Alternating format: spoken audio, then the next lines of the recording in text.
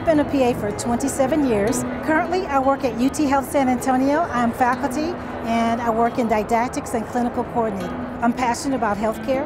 I'm passionate about the work that I do. I'm passionate about the new students that are going to replace me. The PA Foundation is the philanthropic arm of the AAPA, and so they do a lot for the PA community and for our students. And so supporting them, I feel like I'm supporting the foundation, I'm supporting our profession, and I'm supporting our students.